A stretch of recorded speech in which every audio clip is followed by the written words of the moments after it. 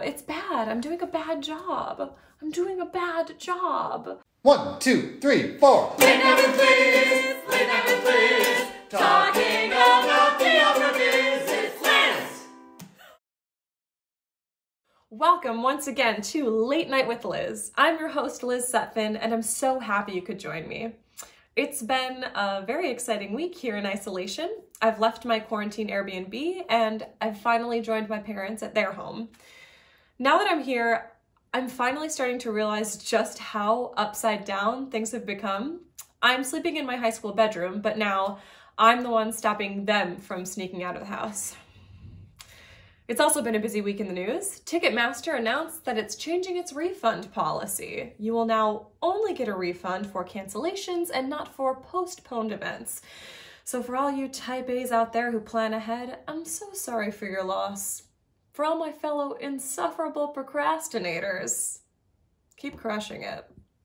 For my international viewers, Iceland has urged its citizens to hug a tree for 5 minutes a day to combat the loneliness of coronavirus isolation.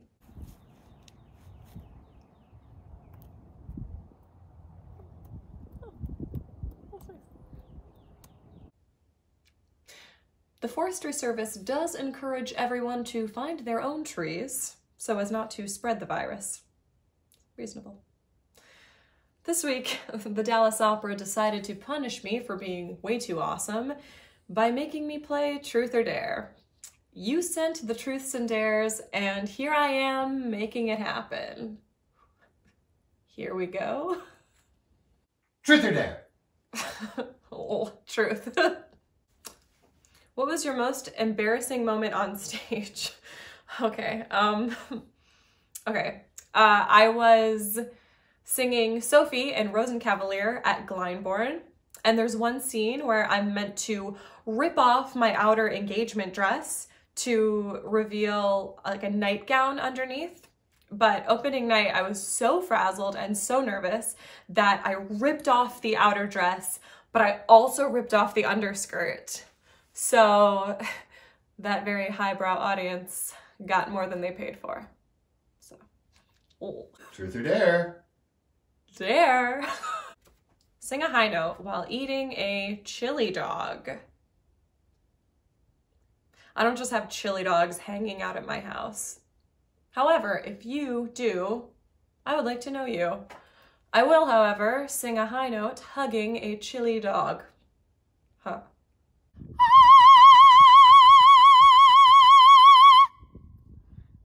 Truth or dare? Truth. What is the naughtiest thing you've done on stage? Well, okay, well, the naughtiest story I can tell on camera. In our production of Xerxes at Opera Frankfurt, Louise Alder and I were meant to get into a mild-mannered food fight on stage. But one night I underestimated my strength and I chucked a tangerine at her while she was exiting and pelted her so hard in the back that I'm pretty sure the last row of the balcony could hear that orange splatter. She did get her revenge the next night, I think. Truth or dare? Oh, dare. Sing a high note while standing on your head. Okay. I don't know who thought that I could do this and will literally break my neck, but I do know somebody who can. It is my good friend and guest tonight, Jakub Józef Orliński. He may be world famous for being a fabulous countertenor, but he's also a crazy amazing break dancer and a hilariously wonderful human. Grab yourself a quarantini, find yourself a tree for hugging. Let's go have some fun.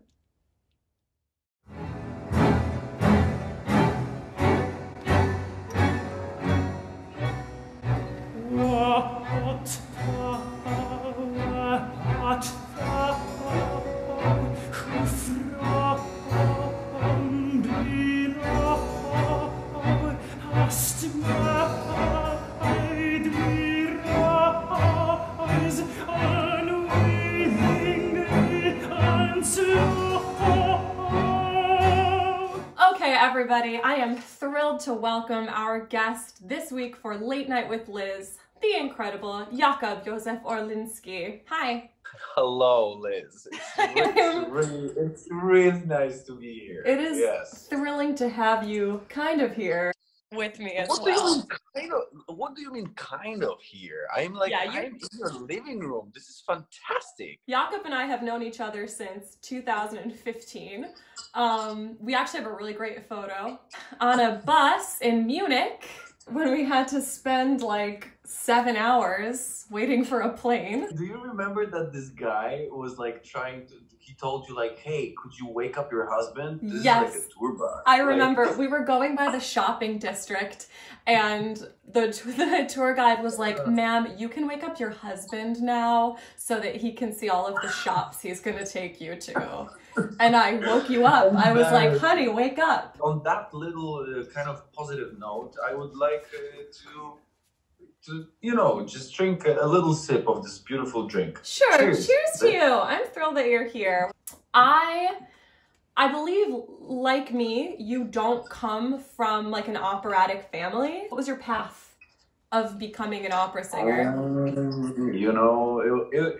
It wasn't easy. It wasn't easy because my whole family, there are artists, but they're visual artists. And nobody's a musician, so I was the only one. I started in an amateur choir, and then I auditioned to my university and I didn't get in, but still I was trying for 3 years. I was studying I had to pay for my studies, even though in Poland studies are for free. I worked in Germany for like 1.5 years, and then I went to America because America is the land of dreams. Sure. And I had a lot of dreams. So I just dreamt big, and I got there. I got to America, to New York, to Juilliard. I went to Juilliard too, but that's not where I met you, actually. Not the first time. We met each other at IMA. You had to come from Poland, I had to come from America, and we had to somehow find each other in Germany. But we found each other. I'm so glad, my life would be so much different if I haven't met you. Do not make me cry, because I will weep. We share a birthday to the day. We are exactly the same age.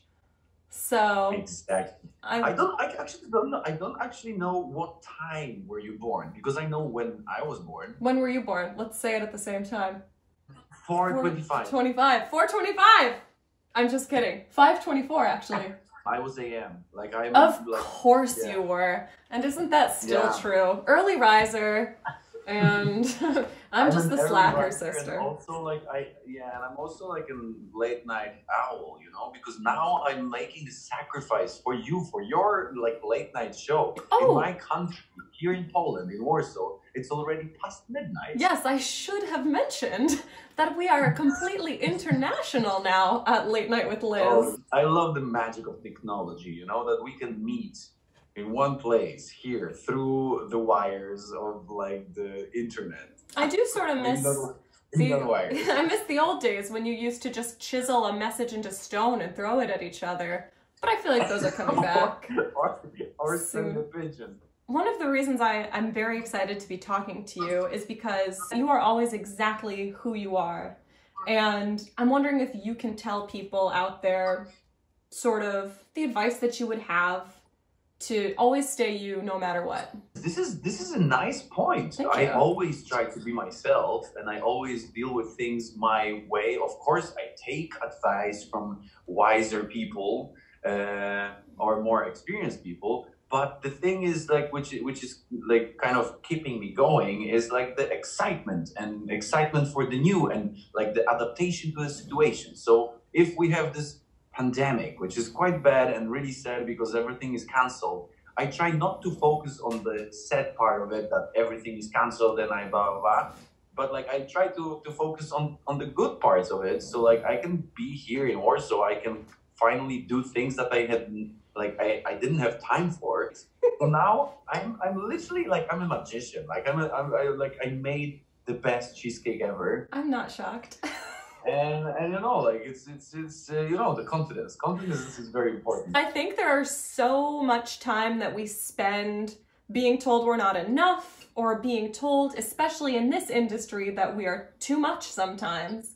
And in this time that we have to think about sort of who we are, I hope that we can all take the confidence to know that we are just that. I'm lucky that like I feel like I'm well-grounded, so I'm not really getting like depressed or like really upset that I'm like already 33 days here in my little empty flat. Where are you, by the way? Are you with your family right now? No, I am not. So you're my family is very close. We are living in the same neighborhood, but like I am living in like by myself in a little flat. There are no furnitures. Oh no. Like I have only a kitchen, a bed which I had to construct, like build by myself from IKEA. But it's beautiful. Like I love it, and also like I will introduce you something because like I don't have pets, but look at this. This is Grażyna. Grażyna is my flower, is my ficus, and she is with me all the time, and I feel like I have some companions here. She's absolutely beautiful. Do you have any more? I was going to ask to be introduced. Rupert is a little bit upset, you know. Oh, Rupert, is it because you have no furniture? Yeah, a little bit, and also because I ate quite a lot of him. Well, that's awkward. You clearly have favorites. Yeah, I like plants. I like plants. I have to say that. Have you ever been able to have a plant before? I mean, you're always on the road. No, it's not my first time, Liz. You know, whenever I go for an opera production, it's very important for me to have some plants. So first thing I do in my Airbnb place, I buy is like a basilicum tree or whatever it is, plant. So then you make it your own by adding some greenery. That's a very Jakub thing to do. No wonder you're always so happy. You're always breathing some fresh oxygen. I think that should be an important thing that everyone takes home with them. Get a plant. Yeah. Everywhere you go. Get a plant and take care of it. Well, you know, if you're me, you might forget, but that's fine. Jakub, I really have enjoyed talking to you. Believe it or not, it's a super short interview. And I was wondering if you might be up for doing opera plots in 1 minute. Oh my goodness. Are you gonna ask me like what is the plot of some kind of opera and I will have to tell you? Yes. The opera is Xerxes, and your time starts now. Okay guys, so Xerxes, he is the ruler, let's say, and he's waking up by the tree and he's like singing this super famous thing like which is Ombra My Fu, and everybody's like, oh my gosh, this is such a cool hit, like let's sing it. And then you were like, okay, this is beautiful and it's just the beginning, so I guess it's gonna be fun. And then he has a brother, Arsamene, which by the way, I played Arsamene. I supposed to play because it was canceled, unfortunately. But then there is also Romilda, and Romilda is in love sort of with Arsamene, but then Xerxes is also in love with her, so there is a fight between two brothers. And oh my gosh, this is so little time to say all of that. And there is also Atalante, and she's in love with Arsamene, and Arsamene doesn't love her back, but so that's why she's jealous and actually sort of angry. So they're all fighting, and this is so weird. It's a complicated story. It's like a Brazilian telenovela, but it's great. Honestly, I learned more about Xerxes than I ever have, and I've been in it for three times. Okay. Our last thing, I'm hoping that in this time, our industry can survive, can thrive. What would you say to people, maybe our age, who are having a hard time sort of understanding and getting into the world of classical music? The thing is just to try. Like if somebody is into classical music, then they will listen to it. But if somebody is just not really into classical music, it's good to just like give it a try. It's just to give it a listen. But like actually, because of this pandemic, there are a lot of people our age, Liz, who are doing quite a lot of things online, which are really, really accessible. You don't have to like pay for a ticket and go somewhere. You can actually see it on Instagram, Facebook, or whatever kind of platform or YouTube. I actually produced already 2 videos from my home with my friend, and it's another kind of tool to actually make people listen and introduce them to something different. I'm going to link your YouTube name here. Oh my God, that's nice. And I know that you just wrote a song. What's it called? Stay home. It is going to be the banger of this whole pandemic. So please go give it a listen on Jakub's YouTube channel. Follow him at Jakub Józef Orlínski on Instagram. If you don't already, you should be. And thank you so much. Click on my Instagram and you can see like really cool breakfast ideas, and it's spectacular. I'm telling you guys, it's a lot of fun. Thank you so much, Jakub. I'm gonna give you a cheers. Oh yes, give me that. Cheers. Yes. Stay safe. Thank you. Stay safe with all your plant family, and hopefully I'll see you soon. Thank you. Yes. Thanks for tuning in, everyone.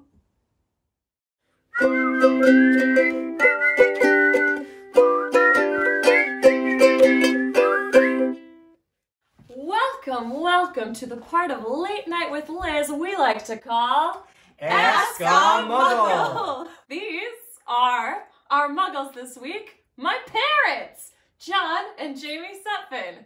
Today on Ask a Muggle, we will be playing another version of This or That. You will have to decide whether what I am reading on these cards is something I could consume or something I might hear in rehearsal. You are going to buzz in on your handy dandy kazoos.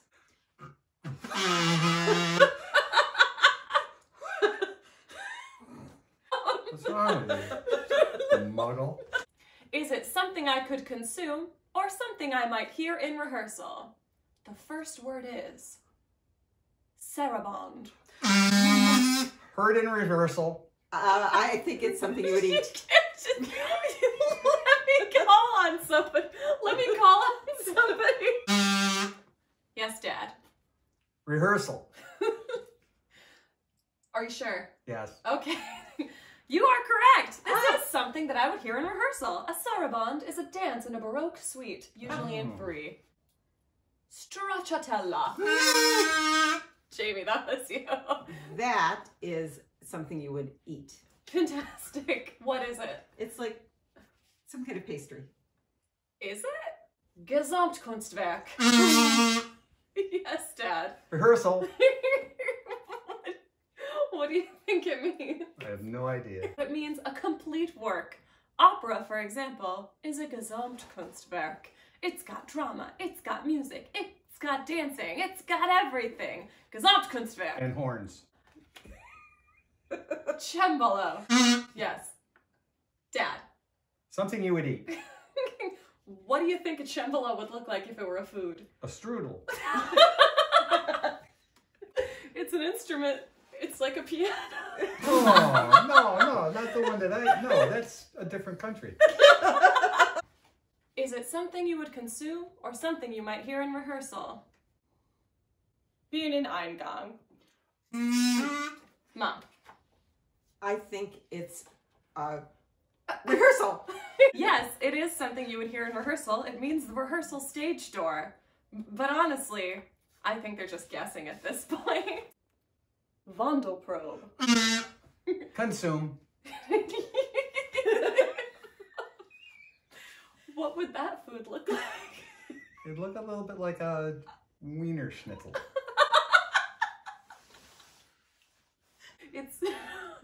It is a rehearsal. Every one of them's a rehearsal.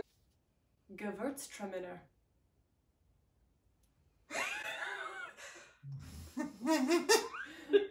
Yes, Mom. I think it is a food product. What do you think it is? It's like a Wurst. It's like a Wurst. It is a sweet German wine, but it was close enough. Dunkelfelder.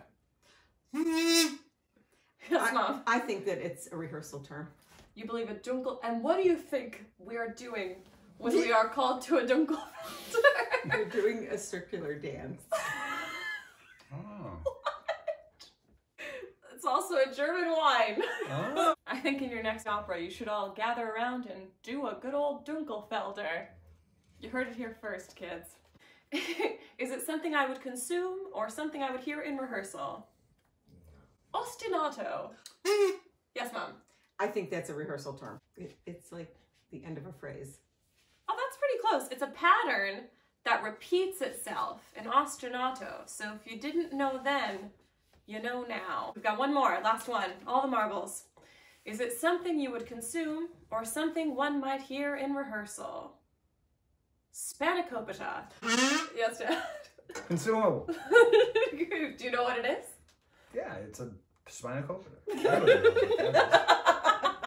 I was sort of keeping score and then I forgot to, but I have decided that the loser is definitively my dad. Oh, come on, I think I won. Because here on Late Night with Liz, we always like to up the drama. This week, we've upped our consequences.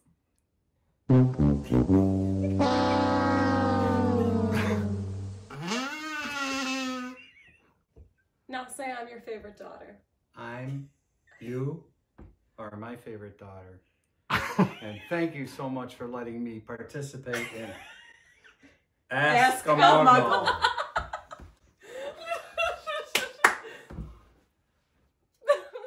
Thank you so much for joining us tonight. I had a great time. I hope you did too. Stay safe, stay home, order yourself a unicorn onesie. It's very helpful. I'll see you next week.